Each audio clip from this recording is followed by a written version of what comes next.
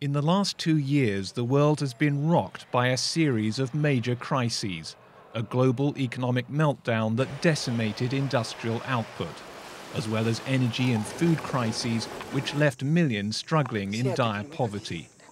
All this coupled with the looming effects of climate change. This year's World Economic and Social Survey, published today by the UN, calls for a new approach to meet these challenges. Director of the UN's Development Policy and Analysis Division, Rob Voss.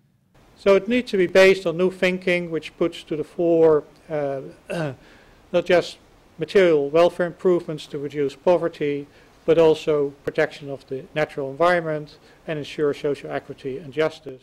The UN says that these global crises are all interconnected and that the world's approach to economic development needs to be retooled.